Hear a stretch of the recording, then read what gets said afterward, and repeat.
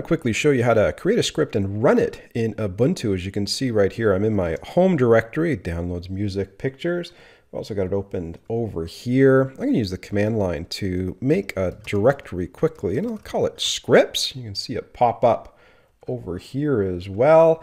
And I'm going to use the touch command to create a new file in there called script.sh. But I'm going to cd into that directory first. Almost forgot to.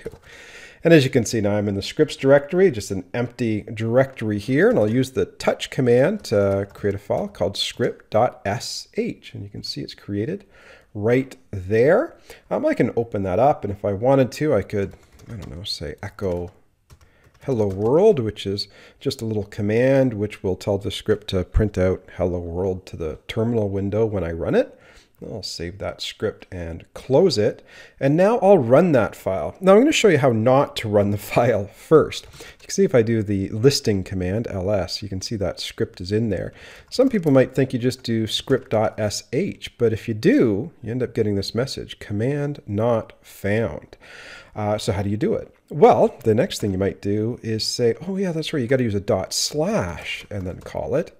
And this actually isn't going to work either. Now, normally that would, but you can see that, well, now it's actually found the file, but it's saying permission denied. And that's because, well, Ubuntu Linux uses the principle of least privilege, which means when you create a file or folder, even if you create it yourself, you've got read and write access to it, but you don't have the ability to execute the program, to run the shell script.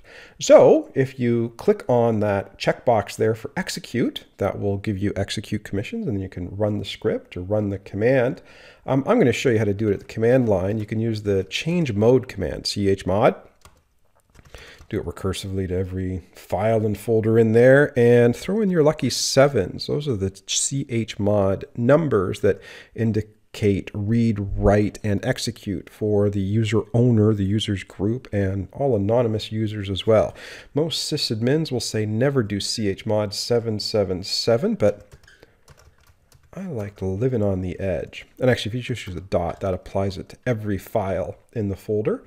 Now you notice if I come over here, take a look at the properties, you'll see that the permissions are, boom, allow executing file as a program has been selected.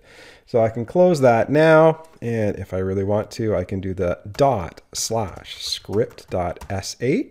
and when this runs, boom, hello world.